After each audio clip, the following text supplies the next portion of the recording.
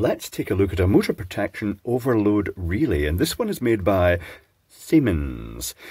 And it's designed to be paired with a contactor, which is basically an industrial relay. In this case, it'll be three-phase. It's got the three connections.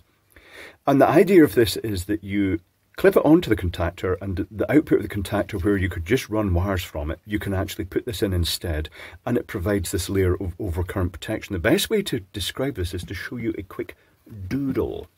Let me show you a quick doodle. I shall zoom down this. So here is your incoming. I'll just focus on this.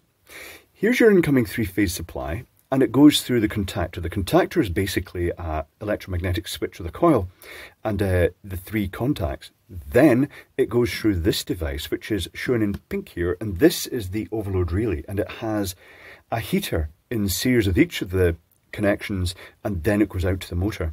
It has a normally closed contact, that's these two connections here, and it has a normally open contact, that's these two connections here. And normally you'd use the normally closed contact as part of the control circuit, because this, when it trips, does not actually break the circuit, it just breaks the control circuit. So say for instance you've got a 24 volt control circuit going through a switch that turns that motor on and brings in the contactor. It will go through the switch, then it will go through the overload relay contact, and then it will go to the coil and then the return path of the control circuit. And what that means is if this is turned on, the motor's running and the motor stalls for some reason, then when this heats up, it will trip this out, and that will break the circuit to the contactor, and the contactor will drop out and kill power to the motor. It's not uncommon to find overloaded machines in workshops. You get a call out to repair it. All you theoretically have to do is push the reset button, but it's worth finding out what went wrong in the process. Now, I've shown a 24 volt control circuit here. That could be 24 volt, 120 volt, it could be 240, it could be 415. I just drew 24 volts, it just was logical. The coil usually goes to the sort of like if you're using a mains voltage circuit, it usually goes to the neutral to avoid accidentally energizing the coil if there's a fault in an external control circuit. Right, that's a fault to ground in the external control circuit. Let's take a closer look at this now. So if I bring in the meter and I set to continuity, I shall focus back up onto this level. So we'll turn this on, it's continuity, and you can see there is continuity through from the phase in from the contactor out to the motor. And even when this trips, and I can force a trip like this, this is now tripped. Even when I've done that, there is still continuity through, because this does not break the circuit to the motor directly. It does it via the contactor. So if I reset this, it will show that the normally closed contacts are normally closed, and the normally open contacts down here are open. If it trips, the normally closed contacts have now gone open, and the normally open contacts are now closed, and they can do one of several things, the normally closed contacts.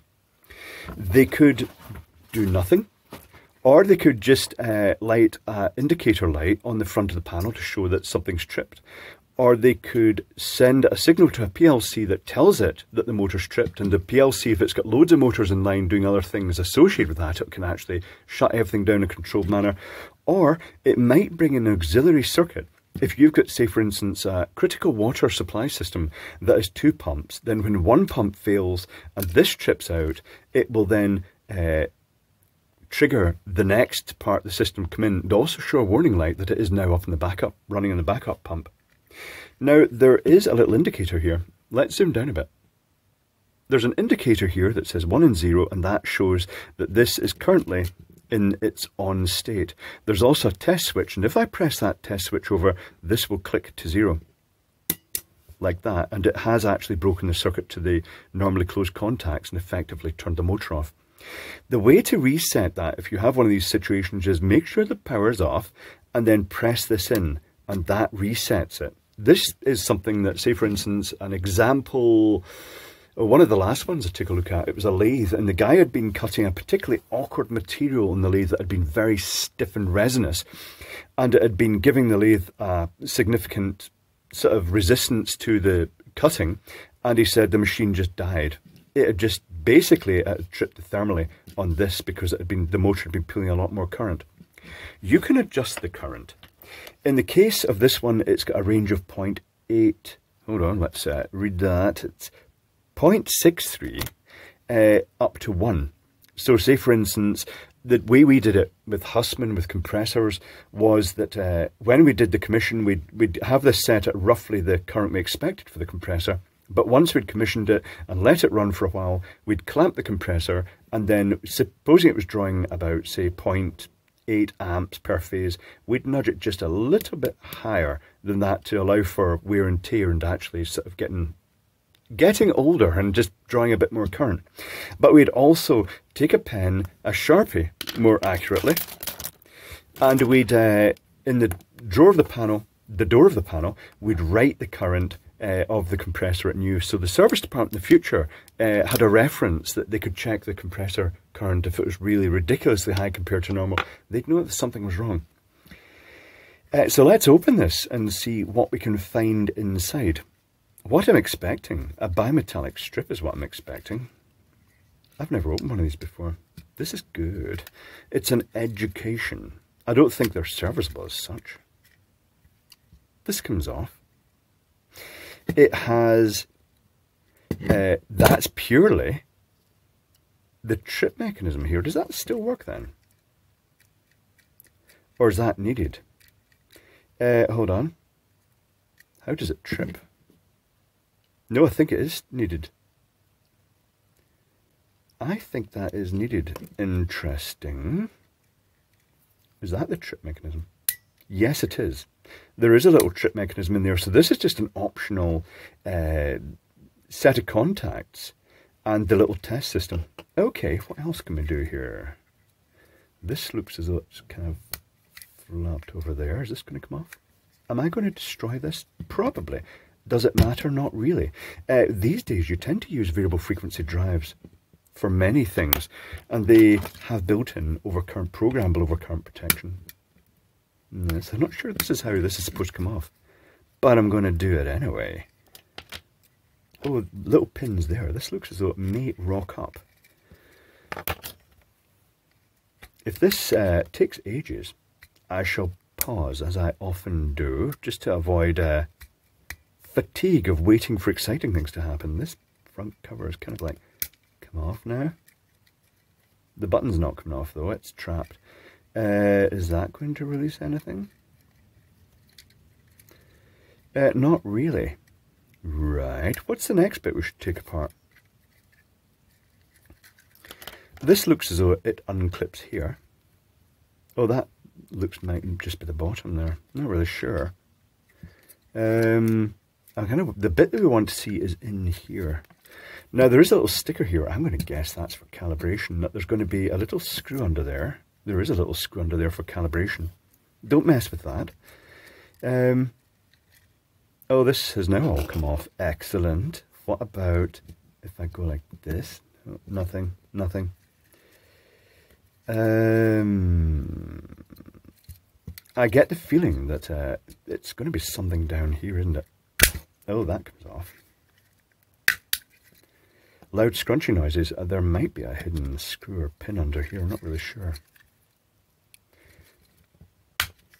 Let's try it. Nope, nope, that's a good start as well. Oh, right, and now this looks as though there might be a little ledge here. You can skip to the...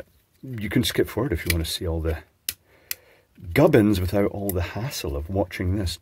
Oh, there's the heaters. Hold on. Is this going to come off? This is about to go boing, isn't it? There's going to be a spring involved. Now that's come off.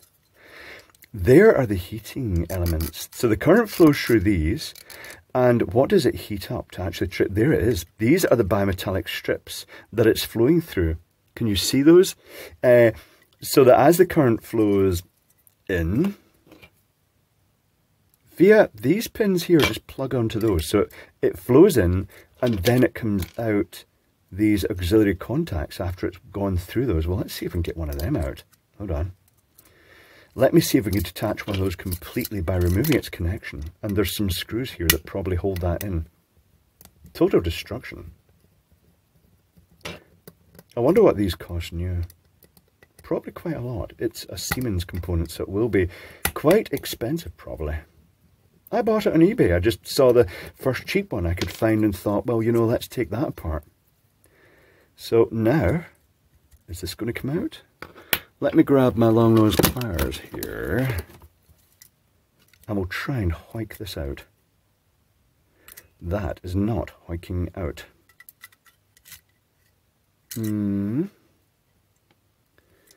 What is holding that in place? Is it latched? Is it this thing here? What if I push this back? I wonder if there's something else in here, maybe something sat down to actually lock those in place. It does look like it. Do I have to take all these screws out? Well, let's go for total destruction here. I guess, well no, I'm not sure that is the trip mechanism. I'm pretty sure that's down. That might be the trip mechanism. It might be out now. Okay, well, this looks promising. I should just hinge this up and then get destructive if it doesn't come out in a hurry, because we kind of want to know without actually just taking hours taking this apart.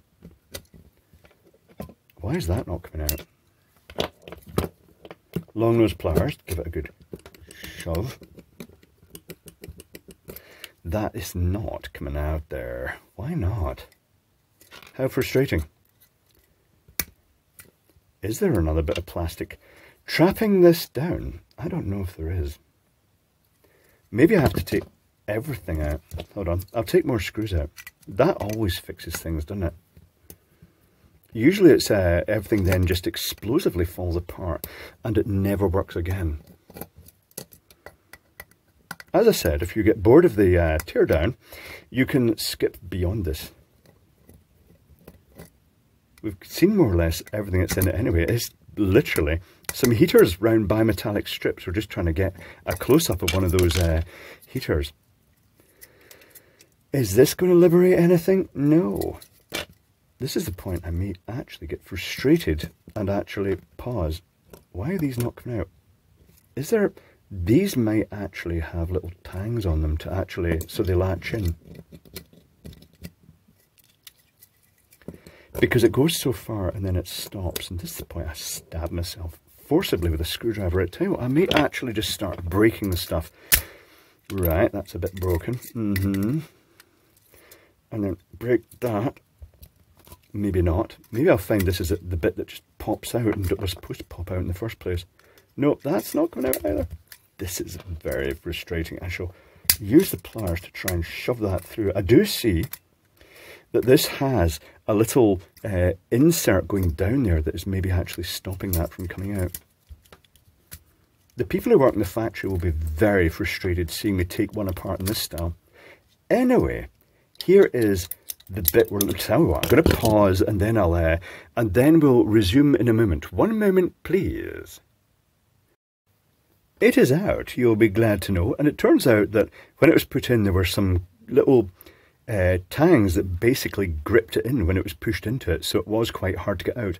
Now, if I power this up, right, the way these move is they're set at a slight angle and they move that direction. So if I power this up now, you may see a slight movement in that direction, but it's going to take a wee while because it's designed to allow for the current's motor start current to kick in, but I am overcurrenting it quite significantly to the point there's a bit of smoke and I can actually see it curving. I don't know if you can see that.